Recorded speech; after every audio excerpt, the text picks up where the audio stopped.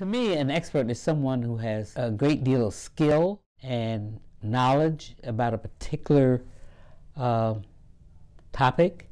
They could have gotten that through a number of ways, but I think mainly experience, which is a great teacher, and it comes from learning.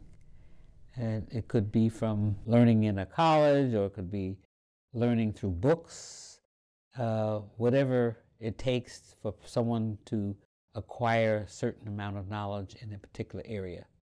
I believe that an expert is someone who has extensive experience and study in a particular area and has really lived that area long enough that they can adapt and understand and assess almost any situation that they're in. An expert is someone who knows things.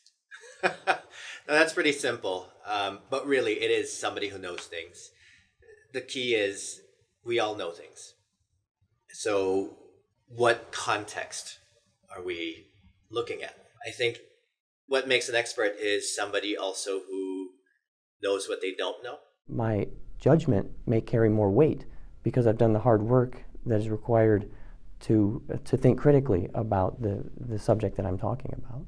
Distinguishing characteristic of an expert, as opposed to someone who just has a passing interest in a subject or likes to think about a subject, is accountability. So if there are mechanisms in place by which this person's command of the field is tested, or if there's a credentialing capability, so for example, obtaining academic credentials or press credentials or credentials in a trade, that helps to distinguish between people who are true experts in a field from people who maybe have an interest but don't quite have the expertise, if you will, to be considered an expert.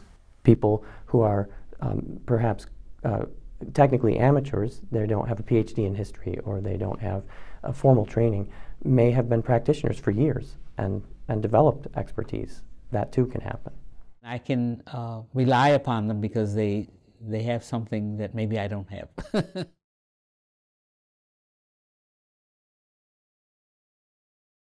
There are questions that you should always ask yourself whenever you come across a source on the internet. Why, or what is the purpose of this source? Right? What is the agenda behind it? What authority or credibility does the person who wrote it have? At the end of the day, also, I do think life experience is a really important source of credibility as well. You know, it's not just any single thing. It's a lot of different things that you need to look at almost simultaneously, which is why telling what is a good source from a bad source can be very challenging. It's not even easy for professionals like me, but I think it's something you can develop and get better at. This is another area where our institutions are quite valuable. And so as you have sources that are well credentialed, so for example, in the field of journalism, if you have various news outlets that have years and years of accountability and trust and respectability that they've built up, those sources are much more reliable than sources that where people are expressing opinions but haven't passed through that lens of accountability in quite as rigorous a way, and therefore are generally less trustworthy sources when comparing sort of these multitude of voices that we have access to today. For me, to believe a source and find it as valid, I think it has to have a proven track record of truth, and whether they have a track record of being accurate and as relatively unbiased as possible. Amateurs read the text, but professionals read the footnotes. If you really want to know, how does this person know, or how can they know what they claim to know, look at the scaffolding that they built their argument on. Where did they get their information? Did they get it from other secondary sources? In history, a secondary source is something that someone has used, a narrative someone has written from materials in the past. The primary sources are materials directly from the past, whether they're physical or textual materials. And so if you base your argument on those primary materials, that's much more convincing.